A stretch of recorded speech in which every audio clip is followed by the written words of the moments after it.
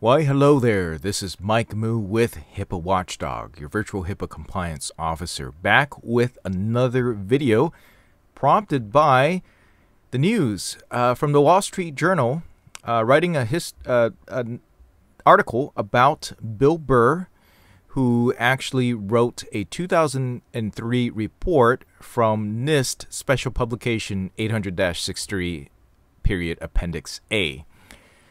And he authored an 8-page primer advising people to do certain things about their passwords. But he has a new tip, and it's never mind what he said. The rules have changed, and the way that he recommended people change and update and obscure their passwords is no longer valid today. And the reason why is really quite simple. First, let's go over the password recommendations. The problem with these password recommendations and substitutions that he has recommended advised is that because he recommends it, everybody has been using them, right? So, for instance, this obviously means never mind. Now, what I used to think of as leet speak is people would replace the E's with 3's, right? And the S's with $signs. The I's with the number 1 or the exclamation point, and throw in a couple of punctuations at the end of every password. And I see a lot of people doing these. And the problem with this is that everybody else is doing the same thing. I can't tell you how many times I've seen full-on administrator passwords look like this. Now let me know, comment down below if you've seen this before. And this is actually a pretty common administrative password that unfortunately is still in use worldwide, and it is a really bad password. Sometimes people think, well, I'll be a little bit more clever. I'll change a character there. I'll change the 2 S's to password. I guarantee you there's a ton of administrative passwords that are exactly like this, okay? It's pretty ridiculous, and we need to stop doing this. And Bill Burr has fessed up. He's now retired. Not to be confused with Bill Burr, the comedian, but Bill Burr from the NIST publications, that you really got to stop doing this. It's just not a good idea. All right, the other recommendation, of course, is back in the day is to change your passwords every 60 days. I've been advising that if you have a really strong password that you probably don't need to be changing it. The problem with the changing of the passwords of people the reason why you should be changing your passwords, and that's why when I talk to people who have really bad passwords is, well, you need to change your password because your password is horrible. It's really easy to hack. It won't take more than a couple seconds for most hacking programs and computer software programs designed to hack these systems to successfully hack it because your passwords are really bad. So I personally use a password manager that creates random passwords like this. And as you can see, it's really long and complicated, but it's also very difficult to remember, and not only difficult to remember but difficult to hack. So the recommendation now is to use passphrases, which works out pretty well.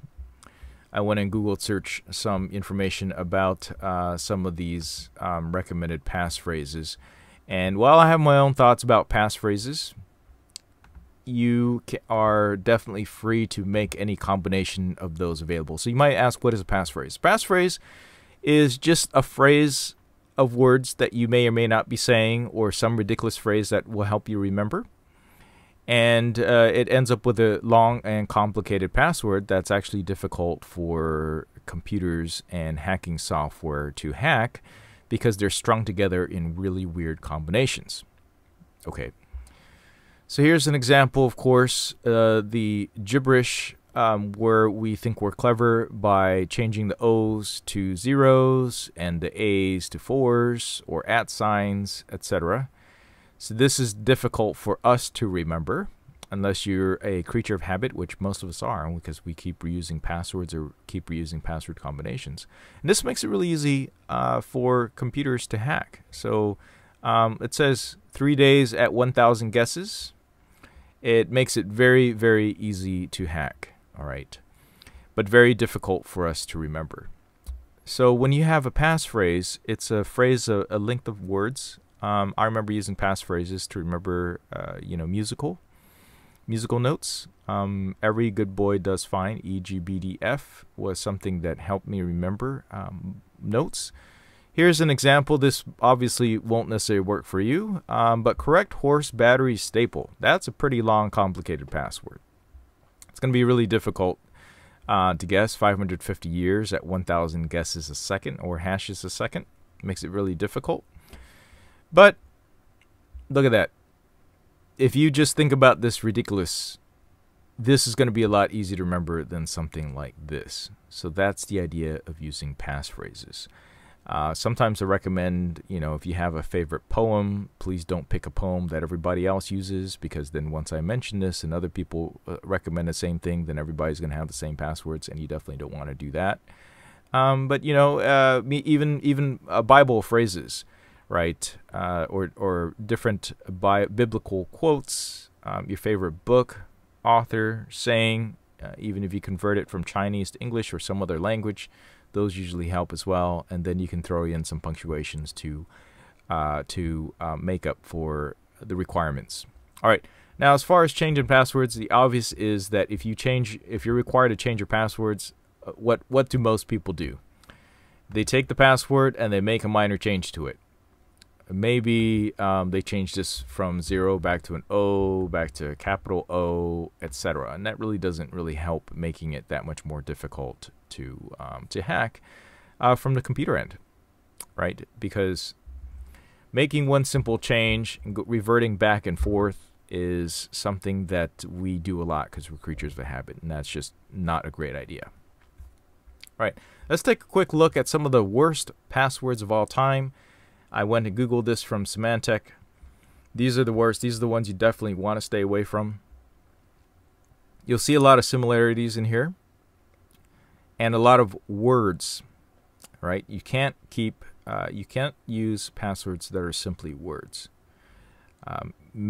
Putting these together, Shadow, Mickey, Angel, Mother, Stars would make a pretty decent passphrase if it weren't already shown here on the web. So maybe you throw it around Shadow, Phoenix, Gateway, Angel, Junior, or a Junior Angel is the mother of Nathan. That could be a pretty long passphrase.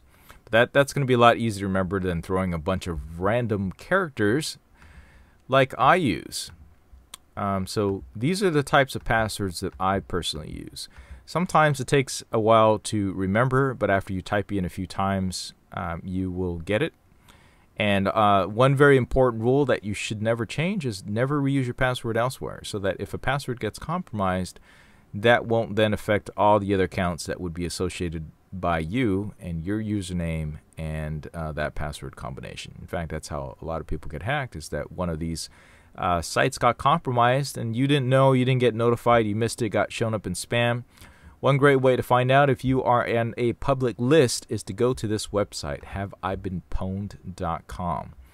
Type in your email address or username and figure out if you have been hacked anywhere else. So I'm going to go ahead and type in my E2O Health one. I don't have any pwnage found. I'll type in one of my personal email accounts, and you will see that that my email and password has been on 7 different breached sites, including spam lists, on Daily Motion, email addresses, usernames, passwords, DLH, I got my birthday, email addresses, username, password, activities.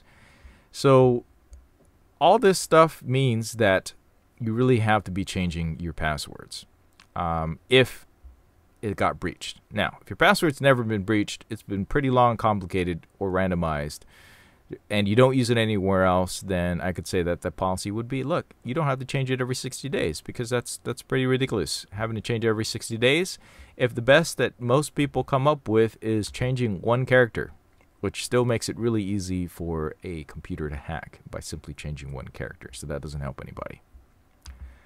All right. So that is the tip in this video. All right, use passphrases. Ignore what people might have been teaching you about